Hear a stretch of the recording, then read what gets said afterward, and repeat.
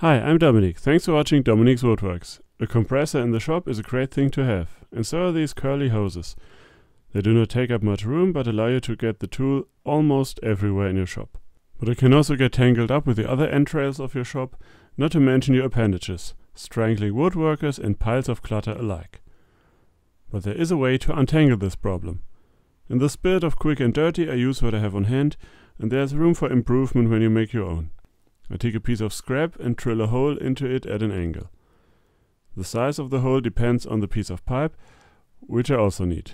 This is electrical conduit, but any pipe would work as long as it's wide enough for the hose and you can work with it.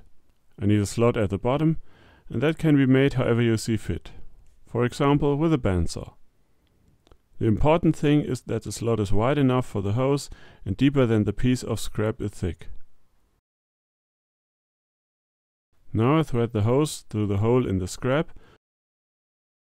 put the pipe on top of it so that the hose runs through the slot, and screw the pipe haphazardly into place. I do the same for the scrap base, which I attach to a workbench. Now, if you pull all your hose through the slot, you can put the curls around the pipe and hang the air gun from the top, possibly with another accommodating slot.